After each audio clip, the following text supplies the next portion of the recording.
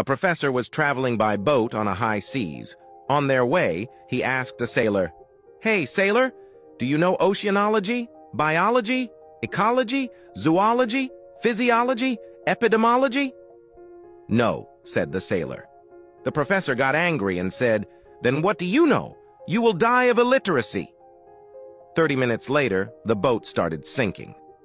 The sailor looked at Professor and asked him, "Professor, do you know swimology and escapeology from sharkology?"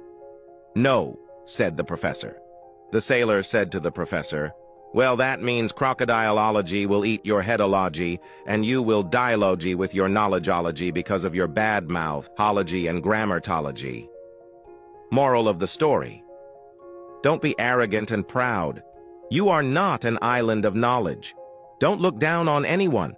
You never know when you will need their assistance in life. We all have different knowledge, grace, and ability. If you find value in this story, please like, share, and comment below. Stay blessed.